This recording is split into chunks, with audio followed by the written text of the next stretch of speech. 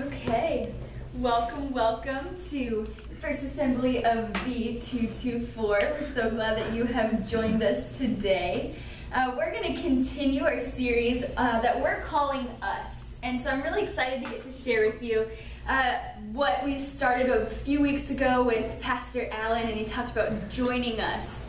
What does that look like to join us, to be a part of a community, to be a part of a body of believers?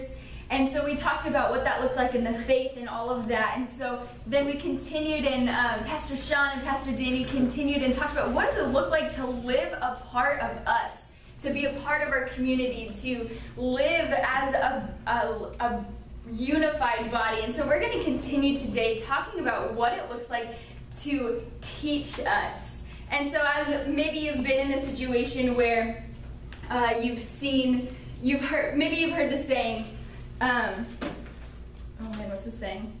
Maybe you've heard the saying, do as I say and not as I do. That's something my mom used to always say to me, do as I say, but not as I do. Maybe you've seen something modeled before you, and it's something that you're like, well, I probably shouldn't do that, but that's what you end up doing. I think that happens to us a lot of times, and so this is a message talking about when we're taught. So what is taught to us? What example are we living out?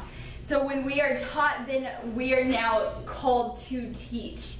And so we're called to teach the younger generations and the people around us and the people in our community. And so that's what we're going to talk about today, teach us. And so we're going to go to Titus 2. So if you want to turn in your Bibles to Titus 2, we're continuing in the book of Titus, verses 1 through 8. Titus 2, verses 1 through 8. It says this, "But as for you, teach what accords with sound doctrine. Older men are to be sober-minded, dignified, self-controlled, and sound in faith, in love, and in steadfastness. Older women are likewise to be reverent in behavior, not slanderers or slaves to much wine. They are to teach what is good. And so train the young women to love their husbands and children, to be self-controlled, pure, working at home, kind and submissive to their own husbands, that the word of God may be revealed. Likewise, urge the younger men to be self-controlled. Show yourself in all respects to be a model of good works. And in your teaching, show integrity and dignity and sound speech that cannot be condemned, so that an opponent may be put to shame, having nothing evil to say about us." Let's pray. God, we thank you that you've given us this opportunity to hear your word. And God, we pray that you would just instill this in our hearts, that you would teach us what it looks like to live in community with other people. Teach us what it looks like to be an example of who you have been in our lives and who you are in other people's lives. God, I just pray a blessing over this time, Lord, that you would begin to speak to us. Lord, that your Holy Spirit would be evident in all that we do. In your name we pray. Amen. Well, like I said, how many of you have ever been in a situation where maybe what you've done was not what you were supposed to do, but it was what you were modeled to do? Have any of you ever been in one of those situations? Well, my mom, she was always the one to be very, how can I say this? She was always the one to expect a lot from us when it came to different situations. So we grew up doing kind of like role play. Like I remember my dad would walk us alongside of the pool when we were really little, learning how to swim, and we'd be walking, and then he'd say all of a sudden like 1, 2, 3, and we'd have to like fall in the pool. So it'd be kind of like a role play of what happened if you fell in the pool and you didn't know how to swim. So swim to the side really fast and all that sort of thing. So we had little examples like that. We do little role plays. My mom would give us different opportunities to try out what would happen if this happened. So like kind of like in school you do a fire drill. What would you do if a fire happened? I feel like school kind of does that for us. We learn a lot of what to do in different situations. And so there was this one time that my mom and dad and me and my sisters, we were in the car and we were driving. It was somewhere in the Midwest. We were driving, and there was supposed to be this big storm, but we were on our way to a new location. My family was traveling, and so we were like, well, we're not gonna listen to. They told us that we probably shouldn't be on the road. In the Midwest, lots of storms, lots of tornadoes, things like that really aren't that great. And so we were in the car and we were driving, and I remember all of a sudden the skies got really green. And it looked like there may be a tornado coming. Me and my sister start crying in the back seat because we're like, we're not supposed to be on the road. The news said it, we knew it, but my dad was like, no, we have to get to where we need to be. So we're in the car, we're driving, and even then I was like, me and my sisters were asking my dad, like, Dad, we need to stop under a bridge, which is where you're supposed to go if there's like a tornado. You're supposed to like go way under the bridge. So we're like, we need to stop, and I was like, oh no, we're gonna be just fine. You're totally good. We've been a part of like bad thunderstorms before, like it's gonna be all good. All of a sudden, out of nowhere, it starts getting crazy outside.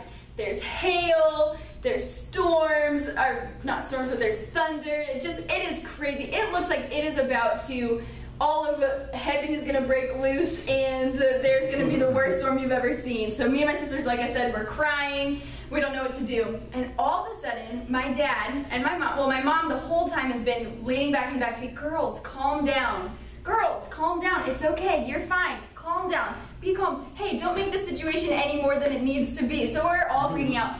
All of a sudden, my dad pulls over our car, jumps out, opens the back door of the car, and he says, get out of the car, we gotta go in the ditch.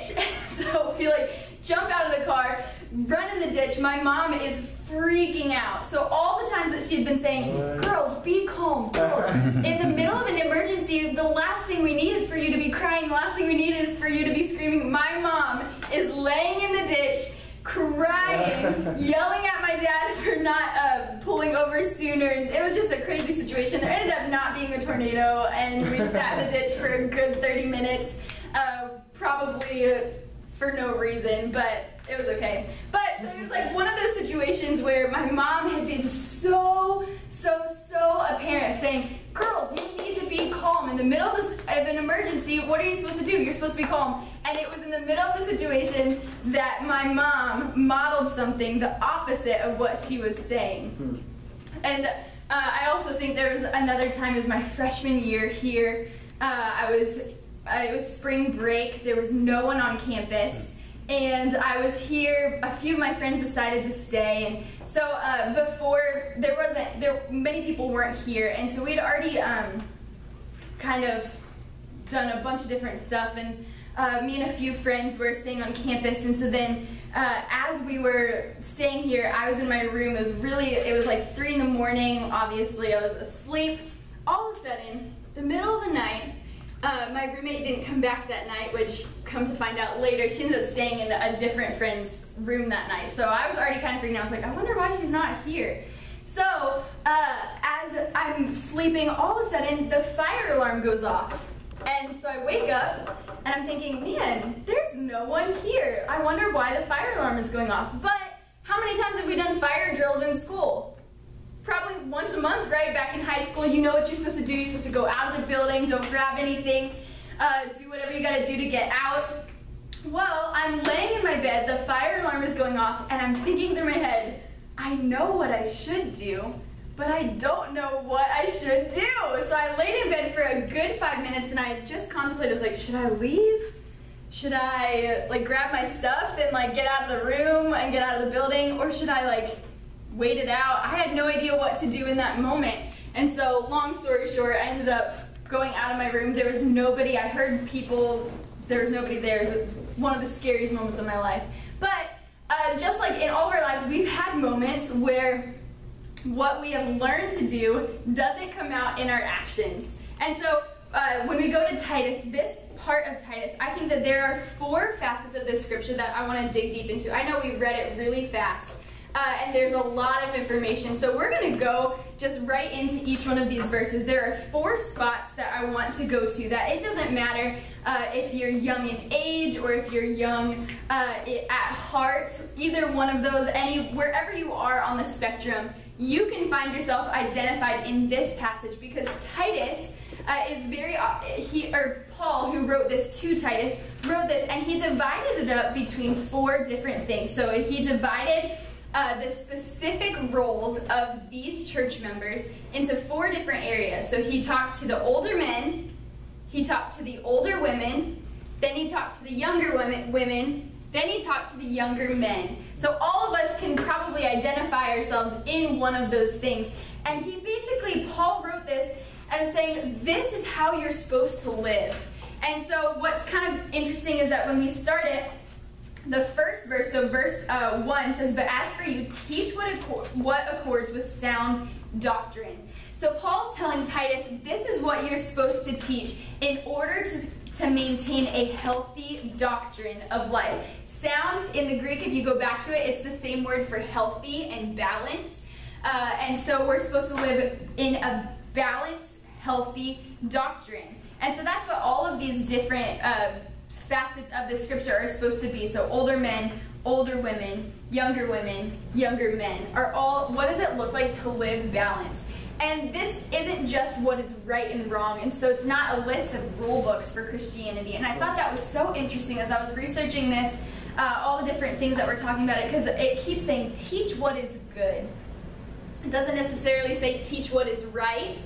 It doesn't say don't teach what is wrong, but it teach what is good. And so this isn't a list of rules. It's not a list of things that if you do this, you're not a Christian anymore. If you do this, you are a Christian, that sort of thing. But this is a list of guidelines of how we can live a balanced, healthy life in Christ. And so I want to go over what that looks like. And so the first facet that I want to talk about in the scripture is older men. So older men, it says, older men are to be sober-minded, to be dignified, to be self-controlled, sound in faith, in love, and in steadfastness. That same word sound is in there again, and it's the same word for healthy. So what does that look like to be healthy in faith, healthy in love, and healthy in steadfastness? For older men, to be dignified. The way that Paul writes this is that this word teach is literally teaching, not just teaching a concept, but teaching to be. So you're not teaching the concept of being sober-minded. You're teaching to be sober-minded. What does that look like in our everyday life, in everything that we do? To be sober-minded, to be dignified. And then we go on, and when it talks to older women, it says, likewise, they are to be reverent in behavior, not slanderers or slaves to too much wine. I thought this was really interesting when I was researching a little bit more of what this looks like. And the way that Paul splits this up between gender and age and all of that here, we see that a lot of times we look at Christianity and we see that there still is a big divide between men and women and equality, and then even throughout history there's been such a divide between this. But Christianity was actually one of the first movements in history of women being empowered to live beyond their status quo, beyond their level of what they've normally lived. So the Christian era, the early church era, was actually the beginning of the push for women to be able to live in more ways than they thought that they were going to be able to, which is such a cool part of this story. And so what we have to remember is that even though that there was this beginning push, it's also, so even though we have this beginning push in the beginning, it takes time to develop that. It's a seed that was planted, and so it didn't take 10 minutes for all of a sudden there to be equality, and it didn't even take 10 years for all of a sudden to be equality. That's something we're still working on, but it's a seed that can be planted. And so older women are to be reverent in behavior, not slanderers or slaves to much wine. This is kind of a topic that we talk about a lot in churches. Man, is it okay to drink?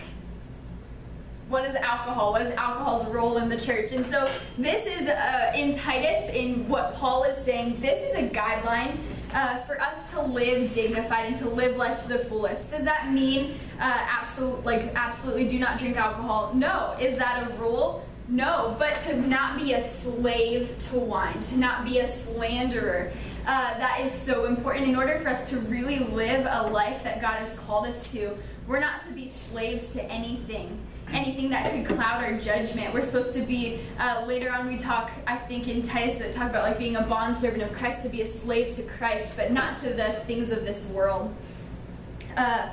when we talk about, when Paul talks about women in this as well, so he talks from the older men, then he talks to the older women, and in the older women he says that they are to set the example for the younger women. So this is the first time we see this idea of an example being set. And so the older women are to set an example, to be self-controlled, to work at home, and to be submissive to their own husbands. This, again, with the equality thing, this is one of the biggest topics in Christianity even today when we look at what it looks like to be submissive to a husband, to love your family. And I think what's really cool in this is that this is a guideline that Paul gave us in order to live for Christ. And what it is that it's simply showing that God cares about our family. He cares about the relationship that we have with our kids. He cares about the relationship that we have with our spouses. Family is important, and so for the older generation to be able to set the example for the younger generation, it goes so much further than just living it out, but actually being able, since they've been taught, now they are able to teach to the younger generation. Yeah. And then with that, the younger women, it kind of goes right along with that. The younger women are to submit to their husbands. They are to be self-controlled, to be pure, so that God may be revealed. And I love that, and I think that's the purpose of why we are taught. We are taught the guidelines and what we are to do, and it is so that the glory of God may be revealed in what we have, in what we are doing. And so the last facets, we have the first facet, older men. It's the same kind of idea that Paul talked about in Timothy and in the different passages about deacons. Men are supposed to be dignified and worthy of respect, sound in faith, healthy, living balanced lives. Older women, same thing, to be reverent, to not be slaves to much wine.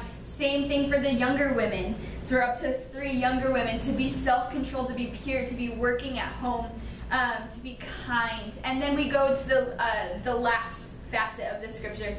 It says, then likewise urge the younger men to be self-controlled.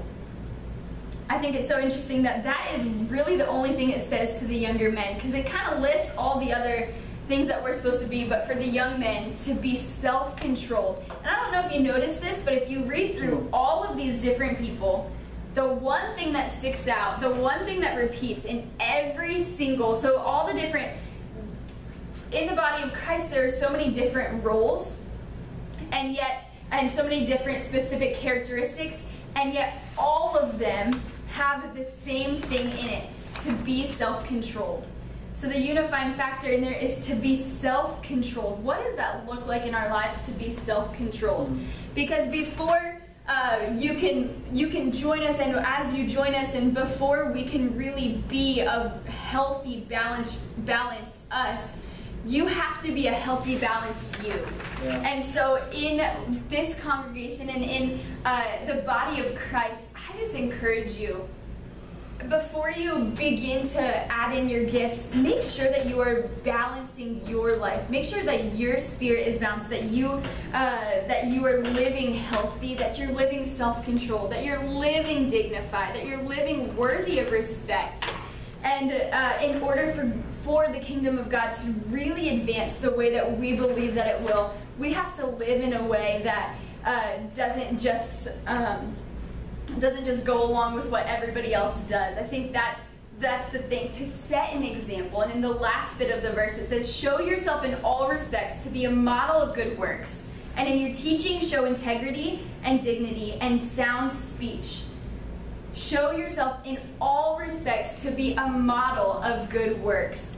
The goal of what we are doing is to be an example to the people around us. So in the unity of the body of Christ, you are important, and how you live is important. So not just the us as a whole, it's who you are that really matters, and that's what's going to draw people to who Christ is.